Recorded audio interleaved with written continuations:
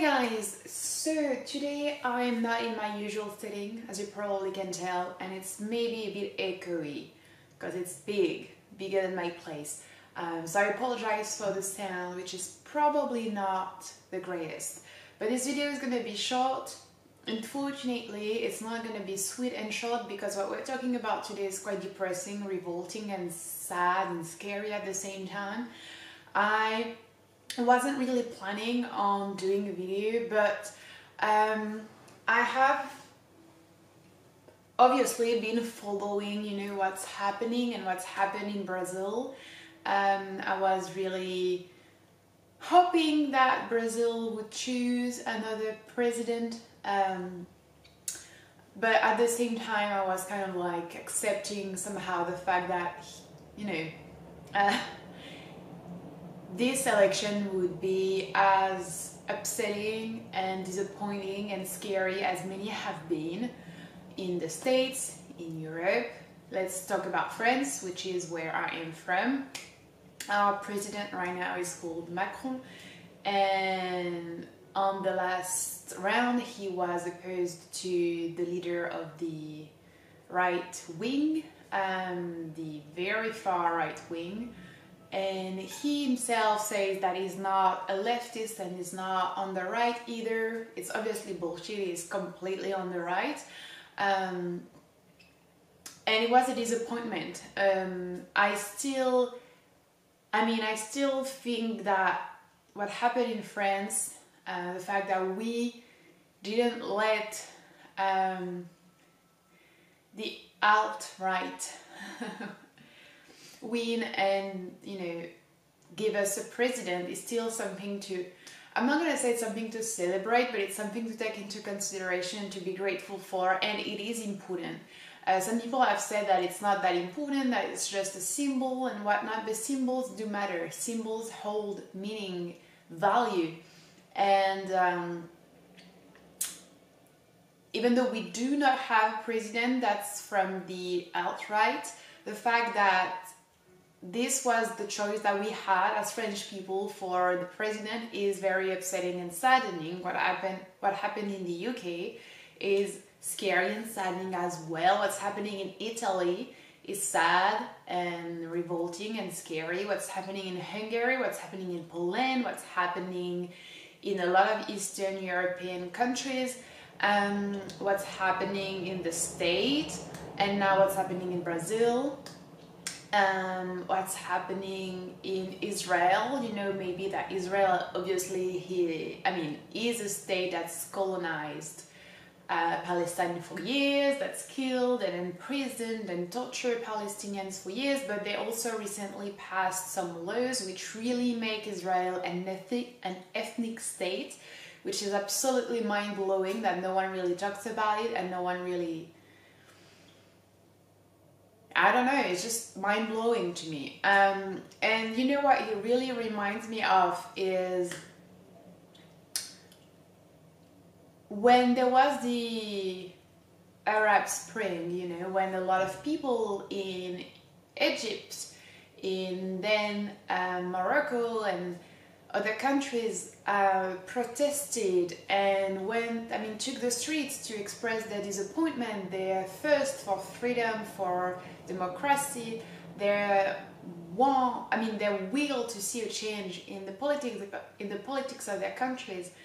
I felt like it was so beautiful and it was such a great wave of hope and strength, and it was so sad to me to see it kind of crumbles down. And Egypt to me is like the most speaking example of that, because they took the street, they protested so much, and now if you look at Egypt, they are also in the list of countries where democracy is dying, where the freedom to speak and to oppose a government is dying, where police can take you and you disappear and no one says anything and no one can really say anything.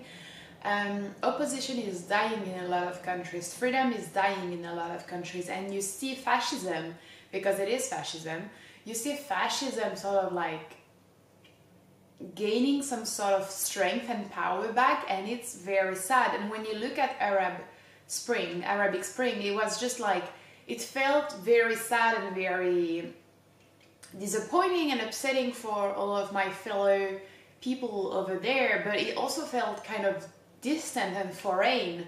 But when you look at what's happening in the States, when you look at what's happening in Europe, to me, it really feels the same. It's like everywhere in the world, the spring that we had when it comes to democracy, when it comes to progressiveness in a lot of social aspects, I feel like it is slowly disappearing or being battled and just destroyed by some sort of very conservative, very oppressive, very violent, very fascist and just disgusting people and disgusting parties and disgusting governments. And I wanted to make this video because it's, you know, everything is connected, and I think maybe depending on where you live, you do not have access to a lot of information, or maybe, I mean, for example, if you live in France, you know, you don't necessarily, and if you're not someone who goes on the internet and goes in certain places on the internet, maybe you don't know about politics in other countries. I certainly do not know about politics in all countries, and I think YouTube is perhaps a place where, because we're so many and so many from different countries, different cultures and whatnot, it's perhaps a place to share and see what's, you know, similar, what we can learn from each other. And I definitely think we're seeing globally something happening, and it's strange because it feels like it's the wrong reaction. It's, to me, it really looks like a reaction against capitalism, against liberalism. It looks like liberalism in the economic sense. It looks like a reaction of fear and of hatred for a lot of things, but I feel like it's not directed obviously against the good people or the good organizations and institutions and whatnot, but it also looks to me like there are some parts of each country which are the parts which are usually in power.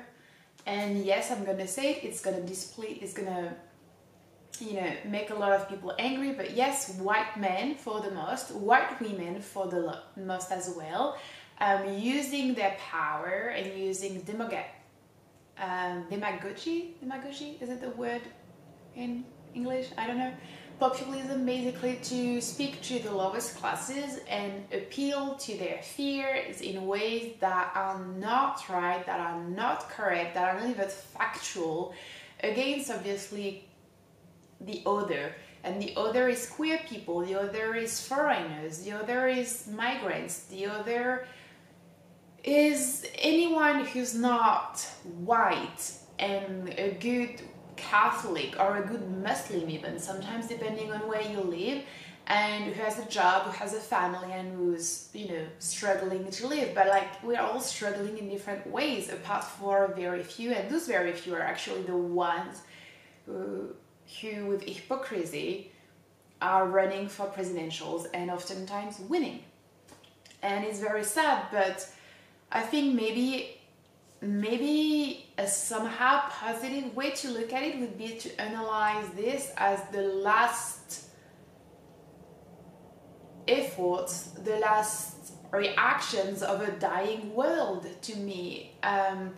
Obviously, it's a very positive way to look at things, and it would be something that would need to be explained in many videos. But when you look at what's happening everywhere in Europe, in the Middle East, in Africa, when you look at what's happening in the States and in Brazil right now, I want to say it as, obviously it's a disaster, and I'm making this video because it's a disaster, and also because I know a lot of Brazilian people watching me, and I know that a lot of you must be absolutely devastated, and I am devastated with you, even though I acknowledge my privileges, which is that I'm not Brazilian, I don't live over there, and of course I'm not going to suffer the same consequences as you.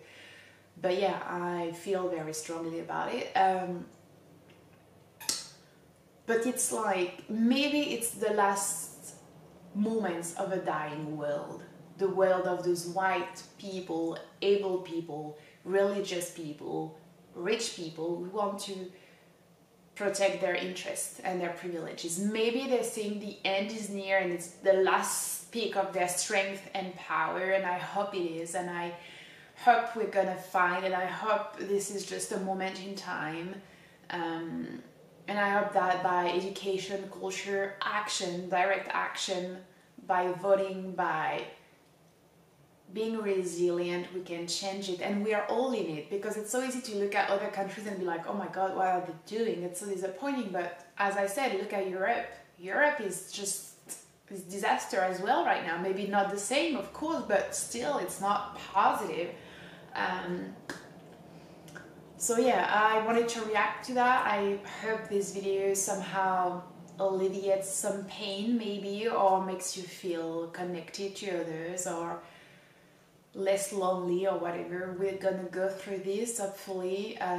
I send all of my love to my Brazilian people, and especially if you're black, or very brown, or if you're queer, or if you're poor, or if you're a woman, stay safe. And the rest of the world really feels, I believe, about this. And yeah, I hope you're still doing well somehow, and I'll talk to you soon. Bye.